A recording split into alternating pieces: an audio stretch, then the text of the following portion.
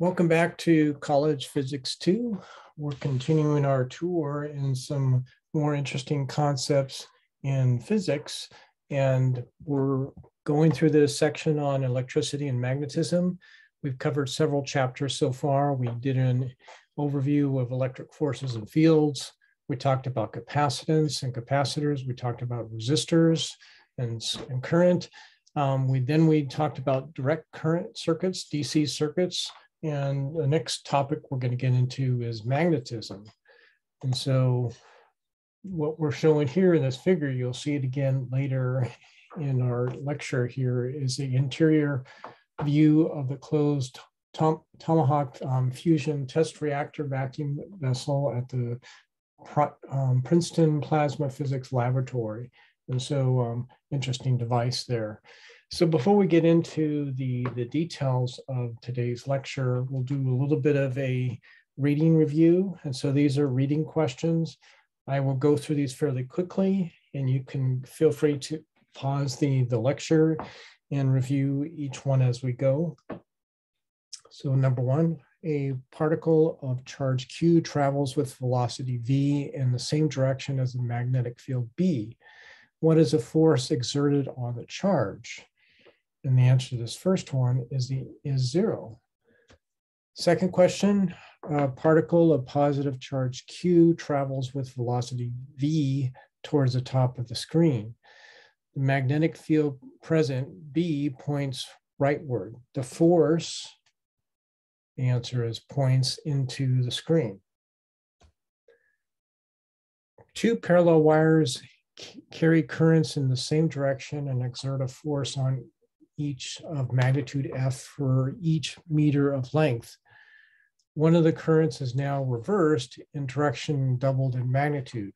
What are the resulting magnitude for the forces per meter of length and its direction relative to the wires?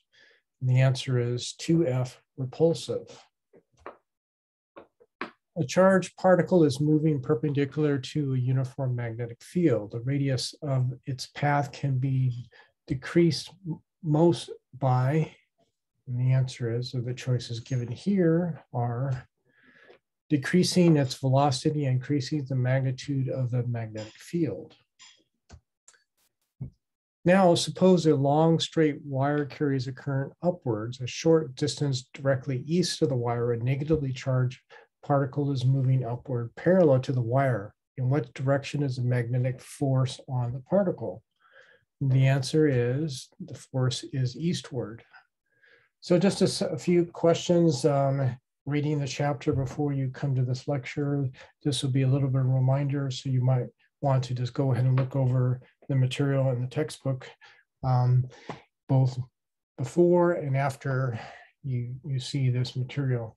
So magnets are fascinating and are also very useful. Electromagnetics are used to pick up heavy loads. Magnets are used in meters, motors, and loudspeakers.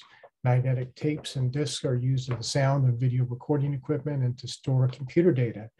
Intense magnetic fields are used in magnetic resonant imaging or MRI devices used to explore the human body. And the list goes on. Magnetism is linked to electricity. Thus we get into the whole area of electromagnetic theory. Magnetic fields affect moving charges, and moving charges produce magnetic fields. Changing magnetic fields can even create electric fields. In this topic, we will explore magnetism and its relationship to electric current, sorry.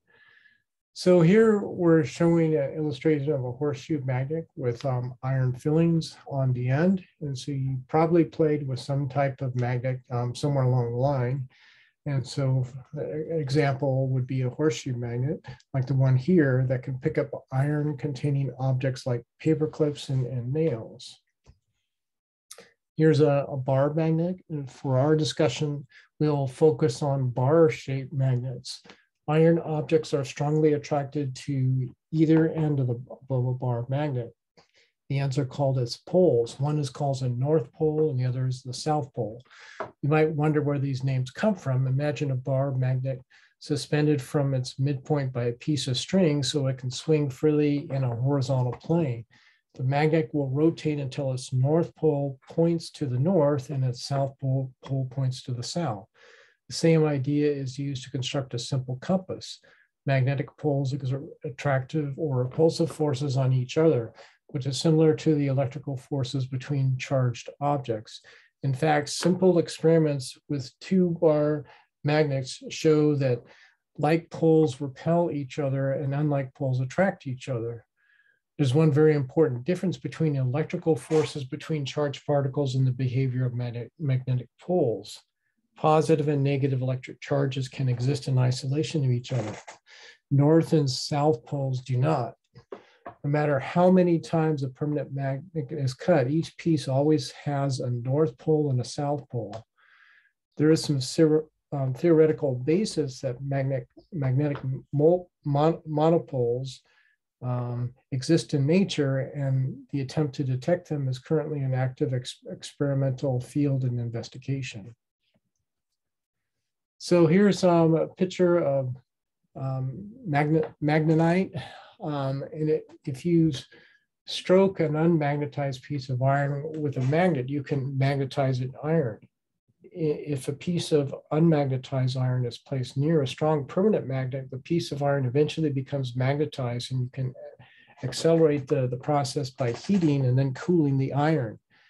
Naturally occurring magnetic materials, for example, magnetite, as shown in the photo here, are magnetized in this way because they have been subject to Earth's magnetic field for long periods of time. Soft magnetic materials such as iron are easily magnetized, but tend to lose their magnetization easily.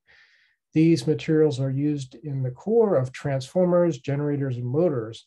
Iron is a most common choice because it's inexpensive. Other magnetically soft materials include nickel, nickel-iron alloys, and ferrites. Ferrites are a combination of divalent metal oxides of nickel or magnesium with ferric oxide. Ferrites are used in high-frequency applications such as radar. Hard magnetic materials are used in permanent magnets. These magnets provide magnetic fields without the use of electricity. Permanent magnets are used in many devices, including loudspeakers, permanent magnet motors, and read and write heads of computer hard drives. There are a large number of different materials used in permanent magnets.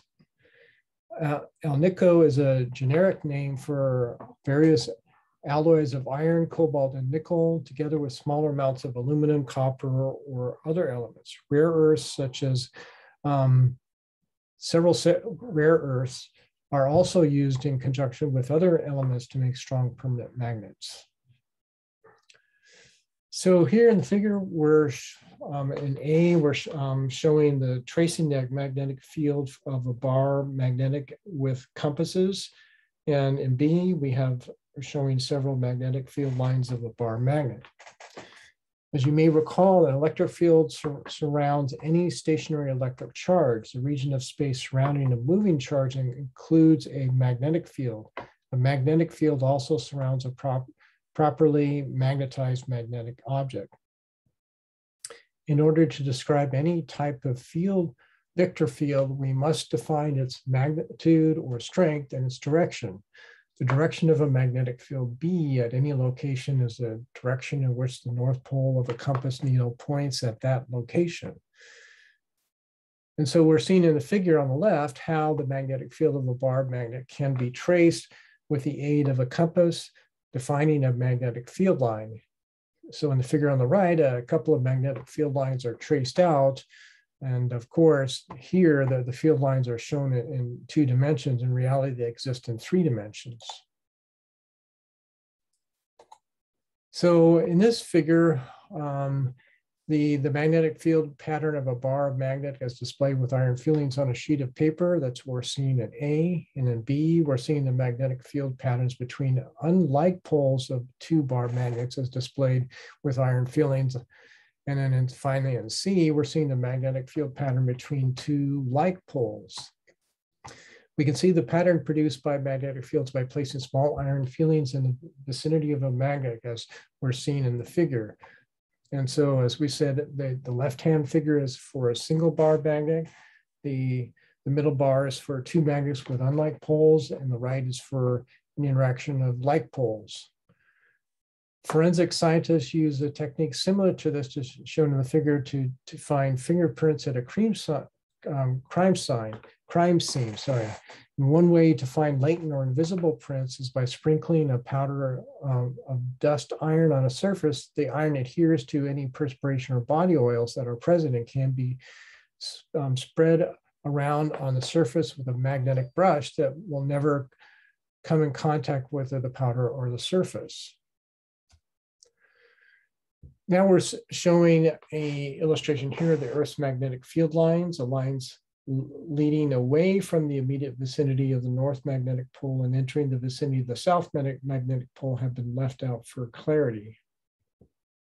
We say a bar magnet has north and south poles, but it's more accurate to say it has a north-seeking pole and a south-seeking pole. In other words, if a bar magnet is used as a compass, one end will seek or point to the geographic north pole of Earth, and the other will seek or point to the geographic south pole of Earth. For this, we can conclude that the geographic north pole of Earth corresponds to a magnetic south pole, and the geographic south pole of Earth corresponds to the magnetic north pole. In fact, the configuration of Earth's magnetic field pictured here resembles that what we could observe if a huge bar magnet were buried deep in the Earth's interior. So here we're seeing a map of the continental United States showing the declination of a compass from true north. If a compass needle is allowed to rotate in the vertical and horizontal planes, a needle is horizontal with respect to Earth's surface only near the equator. Further north, the needle rotates so it points more and more towards the surface of Earth. The angle between the direction of the magnetic field and the horizontal is called the dip angle. At a point just north of Hudson Bay in Canada, the north pole of the needle points directly downward with a dip angle of 90 degrees. That site, first found in 1832, is considered to be the location of the South Magnetic Pole of Earth. It is approximately 1,300 miles from Earth's geographic North Pole and varies with time. Earth's magnetic North Pole is about 1,200 miles from its geographic South Pole. This means that the compass needle's points only approximately north. The difference between the true north defined as the geographic North Pole and the north indicated by the compass varies from place to place.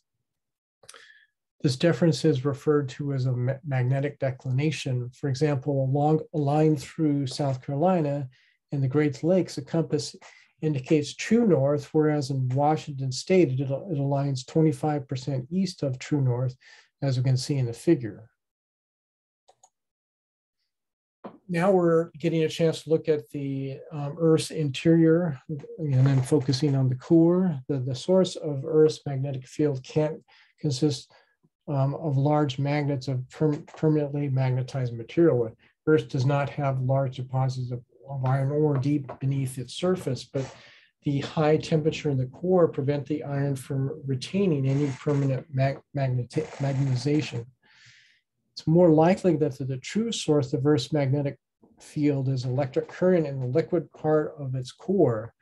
The current, which is not well understood, may be driven by an interaction between the planet's rotation and convection in the hot liquid core. There is some evidence that the strength of the planet's magnetic field is related to the planet's rate of rotation. For example, Jupiter rotates faster than Earth, and recent space probes indicate that Jupiter's magnetic field is stronger than Earth's, even though Jupiter lacks an iron core. Venus, on the other hand, rotates more slowly than Earth, and its magnetic field is weaker. Scientists are continuing to investigate the cause of Earth's magnetism. The direction of the Earth's magnetic field reverses every few million years. The evidence for this phenomena is from an iron-containing rock basalt, which is sometimes spewed forth by volcanic activity on the ocean floor. As the lava cools, it solidifies and retains a picture of the direction of the Earth's magnetic field.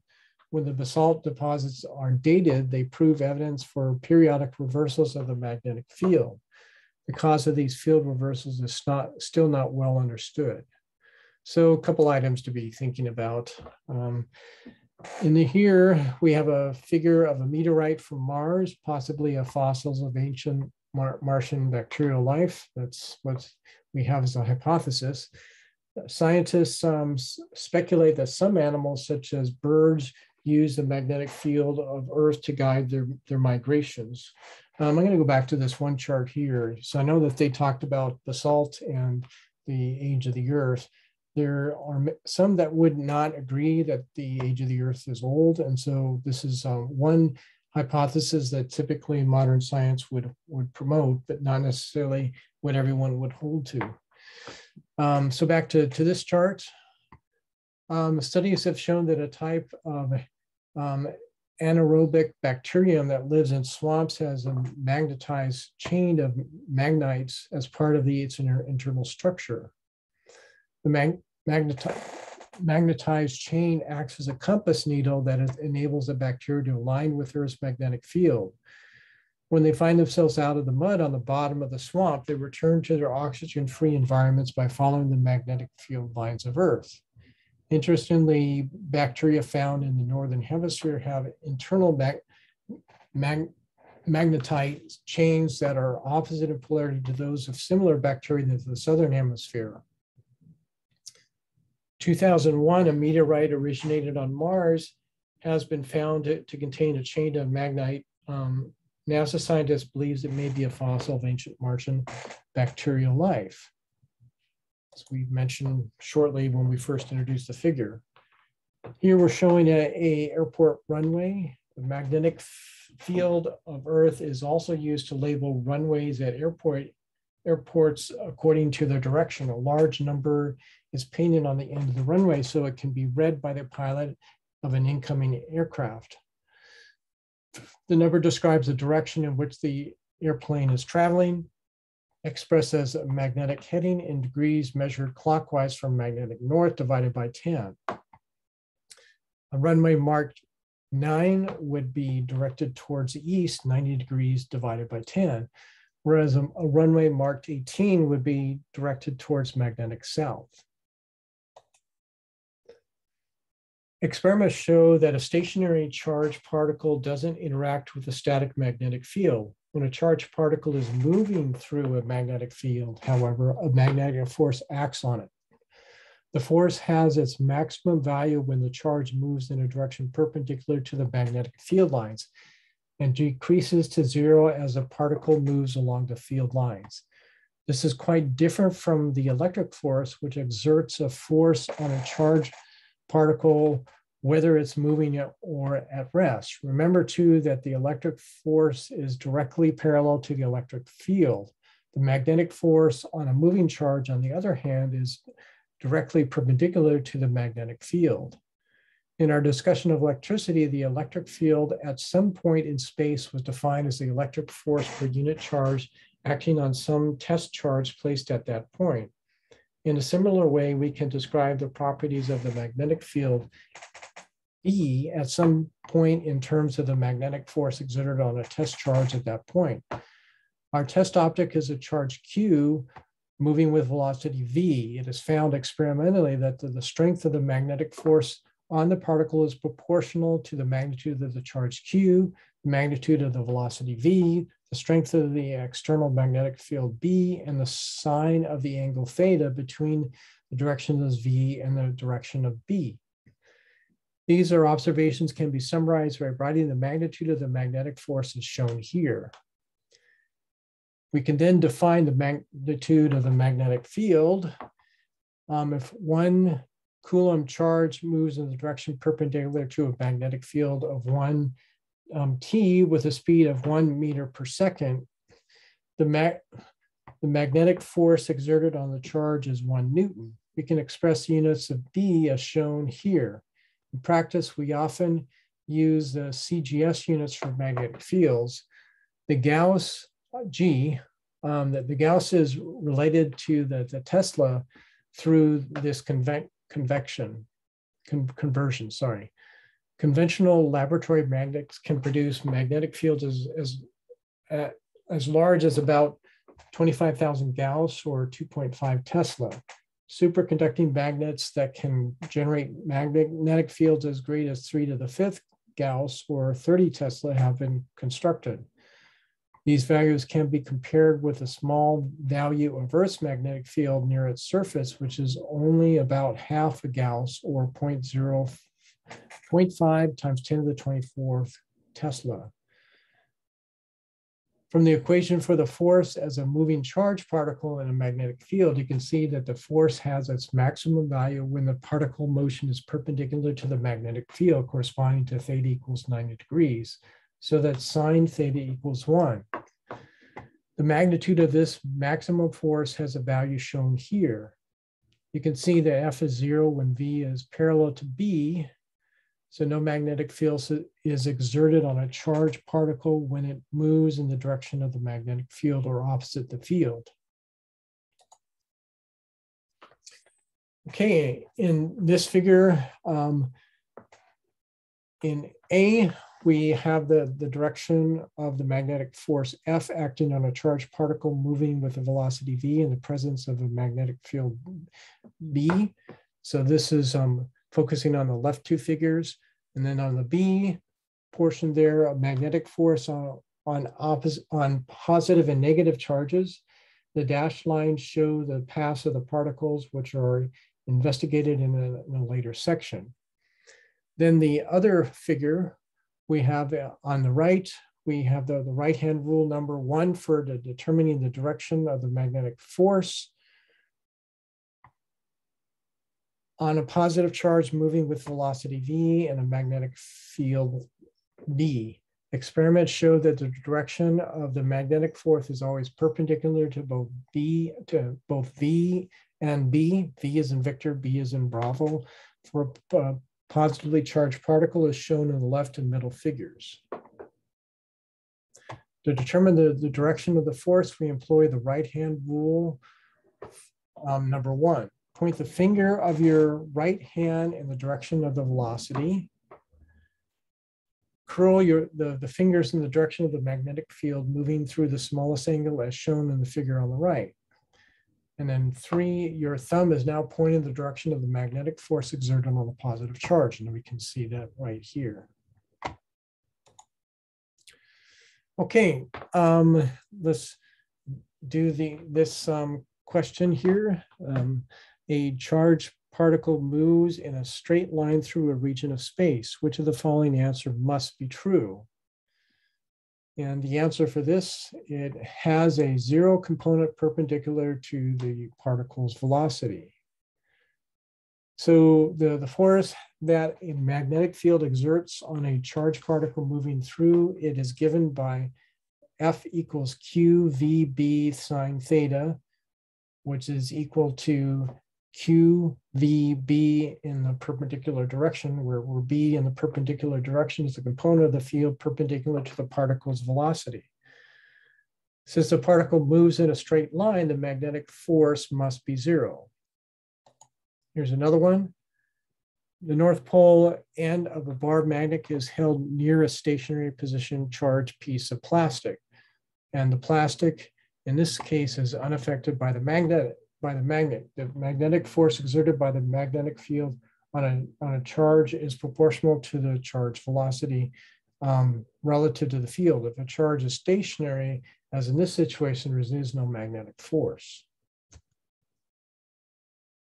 Okay, in this figure, we're showing when the velocity of a charged particle is perpendicular to a uniform magnetic field, the particle moves in a circular, in a plane perpendicular to B, which is directed into the page. Let's consider the case of a positively charged particle moving in a uniform magnetic field so that the direction of the particle's velocity is perpendicular to the field, as in the figure here. The label BN and the crosses tell us that B is directed into the page. Let's apply the right-hand rule to the particle in the bottom of the figure. The direction of the magnetic force there is upward. The force causes the particle to change its direction to follow a curved path. If you apply the right-hand rule to the particle at the other points on the circle, you can see that the magnetic force is always directed towards the center of the circular path. So the magnetic force causes a centripetal acceleration, which charges only the direction of V and not its changes only the direction of V and not its magnitude. Because F produces a centripetal acceleration, we can equate its magnitude Q, V, B, in this case, to the mass of the particle multiplied by the centripetal acceleration V squared over R. We can use Newton's second law to write the equation as we're showing here. We can then solve for R. This equation says that the radius of the path is proportional to the momentum mv of the particle and is inversely proportional to the charge in the magnetic field. This equation is often called the cyclotronic equation because it's used in the design of these instruments. So in this figure, we have a charged particle having a velocity directed at an angle with a uniform magnetic field moving in a helical path. If the initial direction of the velocity of the charged particle is not perpendicular to the magnetic field, as shown in the figure here, the path followed by the particle is a spiral called a helix along the magnetic field lines. Here's another question. As a charged particle moves freely in a circular path in the presence of a constant magnetic field applied perpendicular to the particle's velocity, the particle's kinetic energy, and the answer remains constant. The magnetic force acting on the particle is always perpendicular to the velocity of the particle and hence to the displacement the particle is undergoing. Under these conditions, the force does no work on the particle and the particle's kinetic energy remains constant. Okay, let's take a minute to talk about notation. If B is directed into the page, as in the figure on the left, we use a series of green crosses representing the tail of arrows. If B is directed out of the page, as in the figure on the right, we use a series of green dots representing the tips of the arrow. If B lies in the plane of the page, we use a series of green field lines with arrowheads. So that's just something to have you remember for convention's sake. So here we have an apparatus that demonstrates the force on a current carrying conductor in an electrical external magnetic field. Why does the bar switch towards the magnetic? Why does the bar swing towards a magnet after the switch is closed? If a magnetic field exerts a force on a single charged particle when it moves through a magnetic field, you might expect that the magnetic forces are exerted on a current carrying wire as well, which is the case. This is shown in the photo. Because the current is a collection of many charged particles in motion, the resultant force on the wire is due to the sum of the individual forces on the charged particles. The force on the particles is transmitted to the bulk of the wire through collisions and the atoms making up the wire. In this figure, we're showing a segment of a flexible vertical wire partially stretched between the poles of a magnet with the field directed into the page. We can demonstrate the force on a current carrying conductor by hanging a wire between poles of a magnet as shown in the figure. In this figure, the magnetic field is directed into the page and covers a region within the shaded area. This wire deflects to the right or left when it carries a current. So in this figure, we have a selection of a wire containing moving charges in an external magnetic field B. So we can quantify our discussion. Consider the figure which shows a straight segment of wire of length L in cross-sectional area A carrying a current I in a uniform external magnetic field B. Let's assume that the magnetic field is perpendicular to the wire and is directed into the screen. A force is exerted on each charge carrier in the wire where Vd is the drift velocity of the charge. To find the total force on the wire, we multiply the force on one charge carrier by the number of carriers in the segment. Because the volume of the segment is AL, the number of carriers is NAL, where N is the number of carriers per unit volume. That means that the magnitude of the total magnetic force on the wire of length L is the force on each charge carrier times the total number of carriers. In this figure, we're showing a wire carrying a current I in the presence of an external magnetic field B that makes an angle theta with a wire. The magnetic force vector comes out of the page. Recall that the current in the wire is given by the expression shown here. This means that we can write the maximum force as shown. This equation can be used only when the current and the magnetic field are at right angles to each other. If the wire is not perpendicular to the field, but is at some arbitrary angle, as in the figure, the magnitude of the magnetic force on the wire is given here, where theta is the angle between B and the direction of the current. The direction of the force can be obtained by the use of right-hand rule number 1. In this case, you must place your fingers in the direction of the positive current I rather than in the direction of V before curling them in the direction of B. The thumb then points in the direction of the force as before. The current naturally is made of charges moving at some velocities, so this really isn't a separate rule. In this figure, the direction of the magnetic force in the wire is out of the page. And if the current is either in the direction of the field or opposite direction of the field, the magnetic force on the wire is 0. So in this figure, we're showing a diagram of a loudspeaker. Most speakers and sound system work by exploiting the magnetic force acting on a current carrying wire in a magnetic field.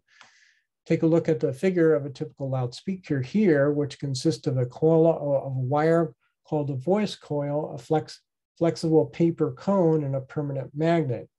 The cone of the wire surrounding the north pole of the magnet is shaped so that the magnetic field lines are directed radially outward from the coil axis, where an electric signal is sent to the coil. It produces a current in the coil. Magnetic force to the left acts on the coil. You can test this by applying right-hand rule number 1 to each turn of the wire.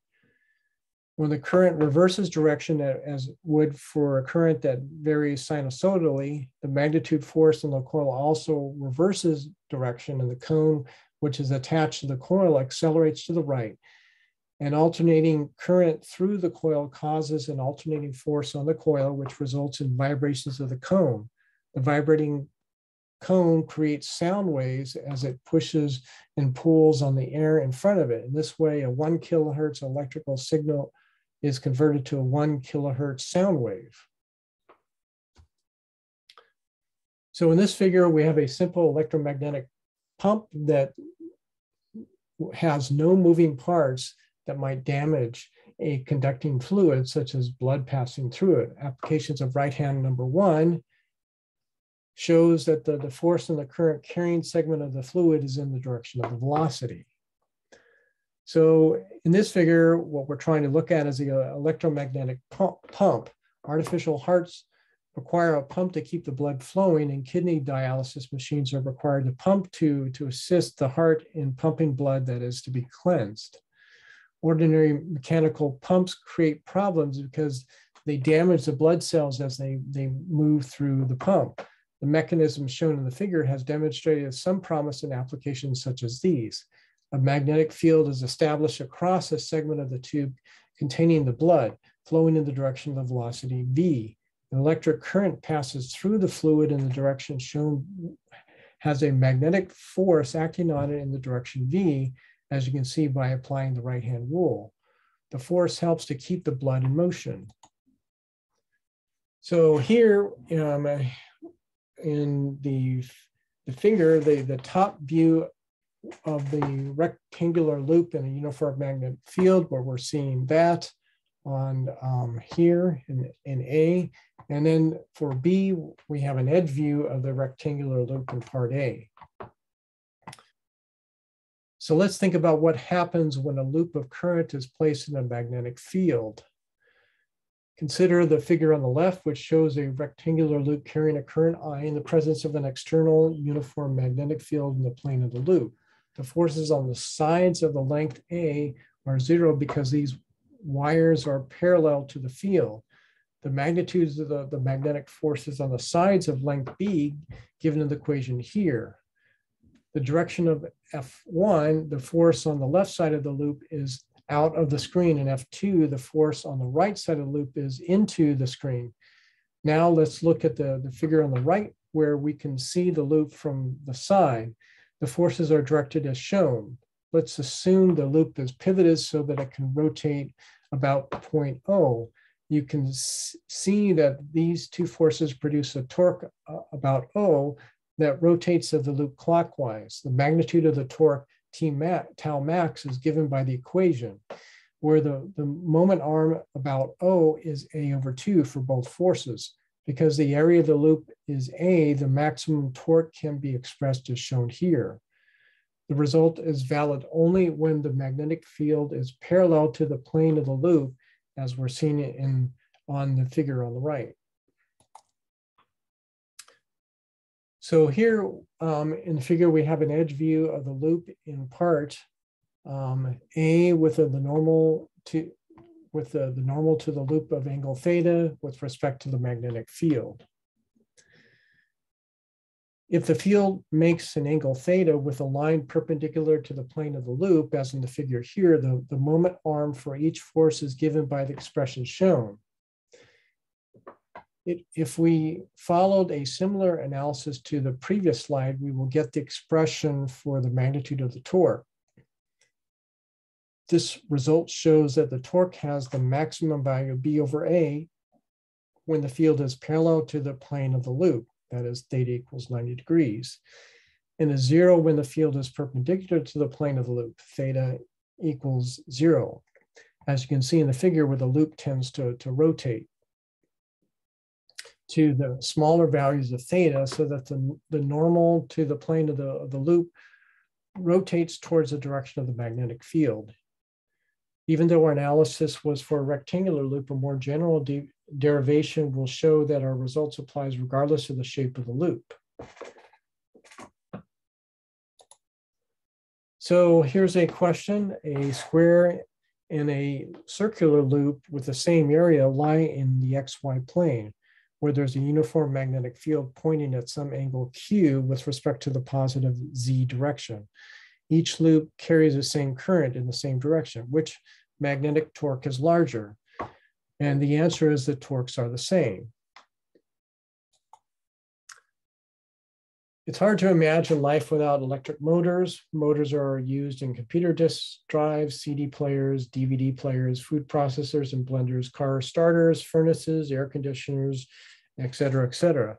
The motors convert electrical energy to kinetic energy of rotation and consists of a rigid current carrying loop that rotates when placed in the magnetic field. As we have just seen, the torque on the loop in the figure rotates the loop to smaller values of theta until the torque becomes 0. When the magnetic field is perpendicular to the plane of the loop and theta equals 0, if the loop turns past this angle and the current remains in the direction shown in the figure, the torque reverses direction and turns the loop in the opposite direction, that is counterclockwise. Here is just a simplified sketch of a DC electric motor. In order to provide continuous rotation in one direction, the current in the loop must periodically reverse direction. In alternating current motors, this reversal occurs naturally, 100 times a second, 100 times each second. In direct current DC motors, the reversal is accomplished mechanically with split rings contact called commutators and brushes, as you can see in this figure. Although actual motors contain many current loops and commutators, for simplicity, our figure shows only a single loop and a single set of split ring contacts rigidly attached to and rotating with the loop. Electrical stationary contacts called brushes are maintained in electrical contact with the rotating split ring. These brushes are usually made of graphite because it is good electrical conductor as well as a good lubricant. Just when the loops become perpendicular to the magnetic field and the torque becomes zero, inertia carries the loop forward to the clockwise direction. The brushes cross the gaps to the ring, causing the loop current to reverse its direction. This reversal provides another pulse of torque to the clockwise direction for another 180 degrees. So the current reverses and the process repeats itself. Here we're showing a picture of the engine compartment of a Toyota Prius, which is a hybrid vehicle. And this is a modern motor to power a hybrid gas electric car. Here in the figure, we have compasses show the effect of the current in a nearby wire. During a lecture demonstration in 1819, Danish scientist Hans Ørsted found an electric current in a wire deflected a nearby compass needle. This momentous discovery linked a magnetic field with the electric current for the first time. In 1820, Ørsted did an experiment similar to the one shown in the figure. As you can see, several compass needles are placed in a horizontal plane near a long vertical wire. Where there's no current in the wire, as shown in the figure on the left, all needles point in the same direction, that is Earth's field. As one would expect, when the wire carries a strong, steady current, as shown in the figure on the right, the needles are all deflected in a direction tangent to the circle. So in this figure, using the right-hand rule number 2 for to determine the direction of the magnetic field due to a long, straight wire carrying a current, you can see how that orientation is. Note that the magnetic field lines form circular circles around the wire. And in B, we have a circular magnetic field line surrounding a current carrying wire displayed by iron fillings. To determine the direction of the field, we need a second right-hand rule, the right-hand rule number 2. So we point the thumb of your right hand along a wire in the direction of a positive current, as in the figure on the left. Your fingers then naturally curl in the direction of the magnetic field. When the current is reversed, the filings in the figure on the right also reverse. Because the filings point in the direction of B, we can conclude that the lines of B form circles about the wire. By symmetry, the magnitude of B is the same everywhere on a circular path centered on the wire and lying in a plane perpendicular to the wire. By varying the current and distance from the wire, it can be experimentally determined that B is proportional to the current and inversely proportional to the distance from the wire. These observations leads to a mathematical expression for the strength of a magnetic field due to the current, I, in a long straight wire. The proportionality constant mu0 is called the permittivity of free space. In the figure here, we have a closed circular path of radius r around a long straight current carrying wire is used to calculate the magnetic field set up by the wire. Let's use Ampere's law to derive the magnetic field due to a long straight wire carrying a current I. As we discussed earlier, each of the magnetic field lines of the configuration form a circle with a wire at its center. The magnetic field is tangent to the circle at every point and its magnitude has the same value B over the entire circumference of the circle of radius r. So B parallel equals B, as you can see in the figure. Note that B parallel can be removed from the sum. Our equation then gives us the equation shown here. Let's divide both sides by the circumference.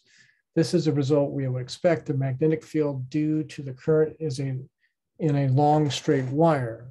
Note that Ampere's law in this form is valid only when the currents and fields don't change with time.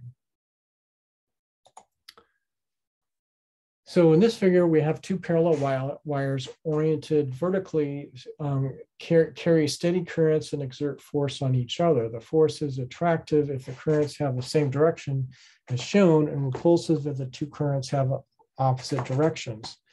As we have seen, a magnetic force acts on a current carrying conductor when the conductor is placed in an external magnetic field. Because a conductor carrying a current creates a magnetic field around itself, it's easy to understand that two current carrying wires placed close together exert magnetic forces on each other. We can consider a long straight parallel wire separated by a distance d and carrying currents I1 and I2 in the same direction as shown in the figure. Wire 1 is directly above wire 2. That's a magnetic force on one wire due to the magnetic field set up by the other wire. In this calculation, we are finding the force on wire 1 due to the magnetic field of wire 2. The current I2 sets up magnetic field B2 at wire 1. The direction of B2 is perpendicular to the wire, as one can see in the figure. We can then calculate the magnitude of the magnetic field. Remember that the magnitude of the magnetic force in wire 1 in the presence of B2 due to I2 is the equation here we're showing. We can substitute our expression for B2H, which we can rewrite, and we're showing the result. The direction of F1 is downward toward wire 2, as we can determine by using right-hand rule number 1. The calculation is completely symmetric, which means that the force F2 on wire 2 is equal to an opposite F1 as expected from Newton's third law of action-reaction. So here's a couple of definitions. And so we have the definition of ampere, the definition of a coulomb. We have shown that parallel conductors carrying currents in the same direction attract each other. We can use this same procedure to show that parallel conductors carrying currents in opposite directions repel each other. The forces between two parallel wires carrying a current is used to find the SI unit of current, the ampere. If two long parallel wires 1 meter apart carrying the same current and the magnitude force per unit length on each wire is 2 times 10 to the minus 7 newtons per meter, the current is defined to be 1 amp. We can now define the SI unit of charge, a coulomb, in terms of the ampere. If a conductor carrying a steady current of 1 amp, the quantity of charge that flows through any cross section in 1 second is 1 coulomb. Okay, for a think and learn question, which of the following actions would double the magnitude of the magnetic force per unit length between two parallel current carrying wires? And we want to be choosing all that are correct. And the answer is A and C. And so keep that in mind. You can look that up in the text. I'm going to go quickly through these assess to learn.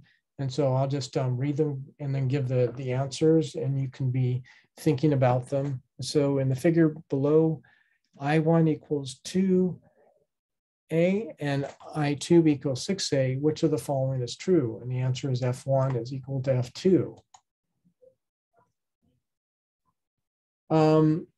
For the figure on the left, all segments of the current loop produced in the magnetic field at the center of the loop directed upwards. And in the figure, two figures on the right, for A, the magnetic field lines for a circular loop. Note that the lines resemble those of a bar magnet, and B, the magnetic field of a bar magnet is similar to that of a current loop.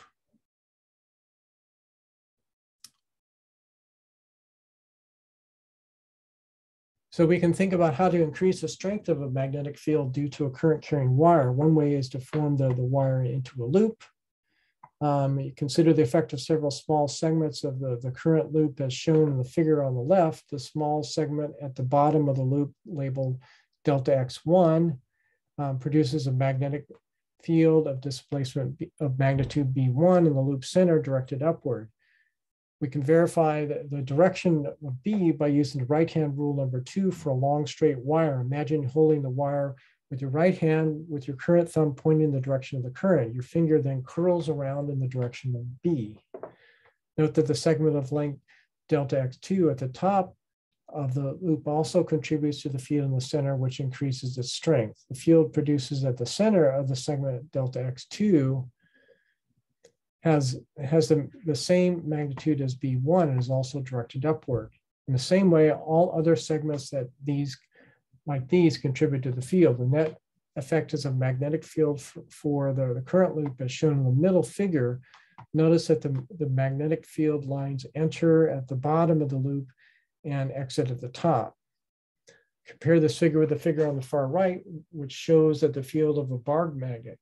The two fields are similar. One side of the loop acts as though it were the north pole of a magnet, and the other acts as if it was in the south pole. So here we're showing the field of a circular loop carrying current I, which can be approximated by the field due to 4 straight wires, each carrying current I.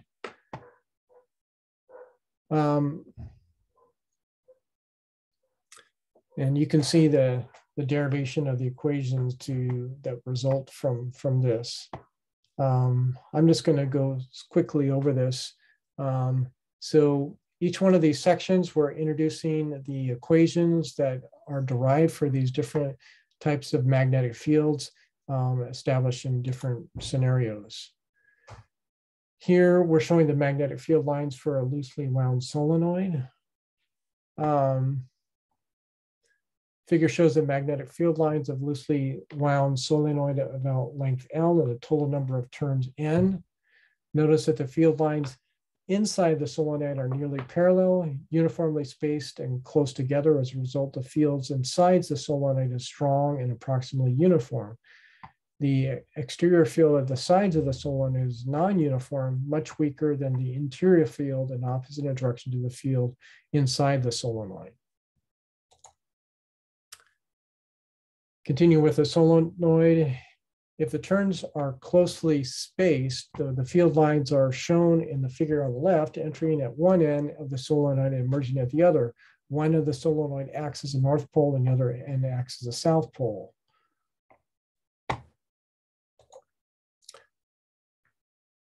We can take a look at the figure, which shows an old style cathode ray TV set. The type of TV uses steering magnets that rapidly and accurately direct an electron beam across a stream of phosphorus in a scanning motion, creating an illusion of moving pictures out of a series of bright dots. Here we have an electron microscope, which uses a similar gun and both electrostatic and electromagnetic lenses to focus the beam. We show this on the cover, and here is a particle accelerator that requires very large electromagnets to turn particles moving at nearly the speed of light. So this is an example of an experimental device that is used in fusion power research, and they use magnetic fields to contain hot plasmas. Let's use Ampere's law to obtain the expression for the magnetic field inside a solenoid carrying current I. A cross section taken along the length of part of the solenoid is shown in the figure. B inside the solenoid is uniform and parallel to the axis, and B outside is approximately 0. We can see that the equation that we've derived for this kind of a scenario here. For magnetic domains, we can think about the source of a magnetic field. We know a single coil like that in the figure has a north pole and a south pole, but if that is true for a coil or wire, it should also be true for a current confined in a circular path. In particular, an individual atom should act as a magnet because of the motion of the electrons about the nucleus. So we know some of the details of what's going on for a single electron. And so we're deriving an equation here to give us a perspective. And each electron has a charge of 1.6 times 10 to the minus 19 coulombs. circles the atom once in about 10 to minus 16 seconds. If we divide the electric field by the time interval, we see that the orbiting electron is equivalent to a current of 1.6 times 10 to the minus 3 amps. So here we have a classical model of a spinning electron. The magnetic properties of many materials can be explained by the fact that an electron not only circles in an orbit, but also spins on its axis like a top with a spin magnetic moment as shown in the figure. Note that this classical description should not be taken too literally. The properties of electron spin can be understood only in the context of quantum mechanics, and that's going to be something that will be talked about in a later topic.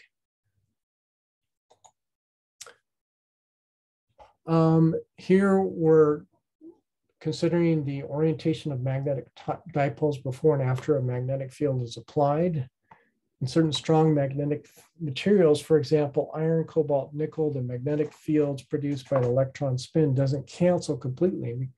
We call these ferromagnetic materials. In ferromagnetic materials, strong coupling occurs between the neighboring atoms, forming large groups of atoms with spins that are aligned, called domains. The sizes of these groups are typically it ranges from about 10 to the minus fourths centimeters to a tenth of a centimeter.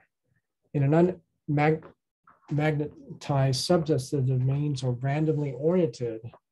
When an external field is applied, they start to form an alignment.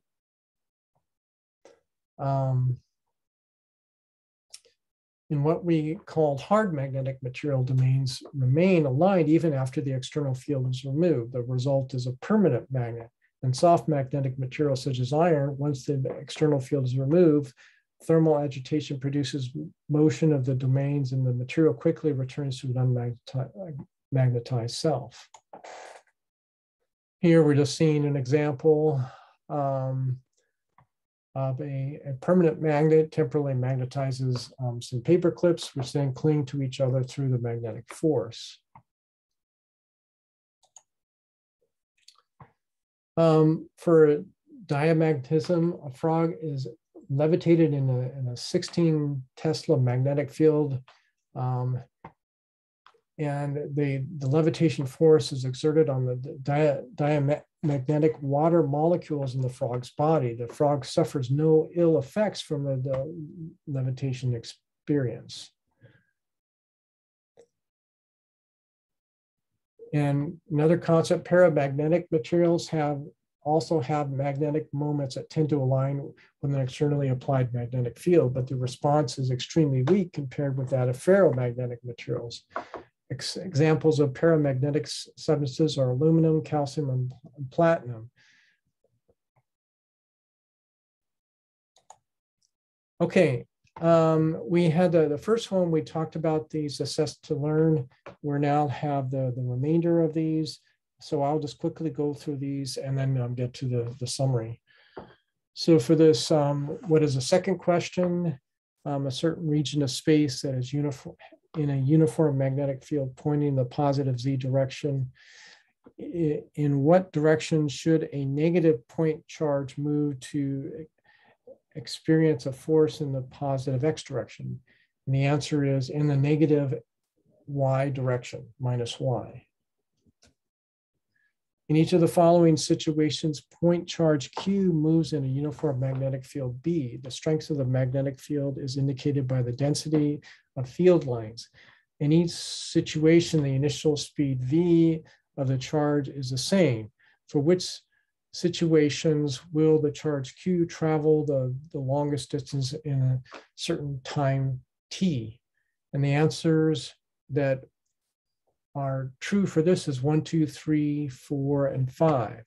1, 2, 3, 4, and 5. So it would be option 9. So for this one, for the charge that has the largest displacement in a certain time t, the answer is number 5. So we're seeing that. A bar magnet moving with speed v passes below a stationary charge Q. What can be said about the magnitude of the magnetic force on the bar magnet and on the charge? The answer is F bar and FQ are both non-zero. Two identical bar magnets are placed rigidly and anti-parallel to each other as shown. At what location, if any, is the net magnetic field close to zero? And the answer is C only. A charged particle moves into a region containing both an electric field and a magnetic field. Which of the statements below is or are true? And the answer is only C. Charge is released from rest in E and B fields. Both fields point along the x-axis. Which of the following statements regarding the charge motions are correct? And the answer is 1 and 2 only. Charge has an initial velocity parallel to the minus y to the y-axis in E and B fields. Both fields are pointing along the x-axis. Which of the following statements regarding the charge motions are correct? And the answer is the charge will travel in a helical path of increasing pitch. For this one, consider a long, thin, straight wire with a current I. Which of the following statements about the magnetic field lines is true? And the answer is B and D only. A very long wire lies in a plane with a short wire segment. The long wire carries current I, while the short wire of length L carries current I, little I. The two wires are parallel to each other. Which of the following statements are true? And the answer is B and C. In all cases, the wire shown carries a current I. For which situation is the magnitude of the magnetic field maxima at point P? And the answer is number 4. Order the following situations according to the magnitude of the magnetic field at point P. Order from highest to lowest. And the answer to this is none of the above. The diagram shows a circular wire loop of radius R carrying current I. What is the direction of the magnetic field B at the center of the loop? And the answer is up.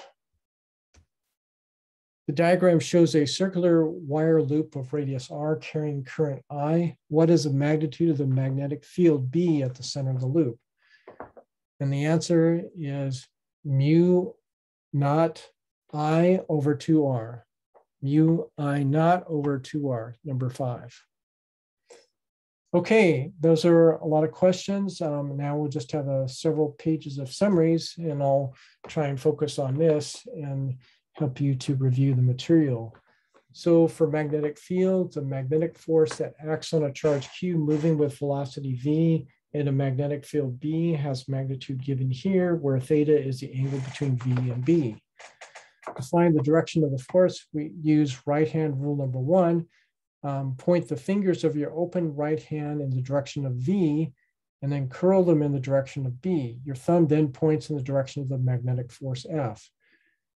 If the charge is negative rather than positive, the force is directed in the opposite the force given by the right-hand rule. The SI units of the magnetic field is the Tesla or Weber per square meter. An additional commonly used unit for magnetic field is the Gauss.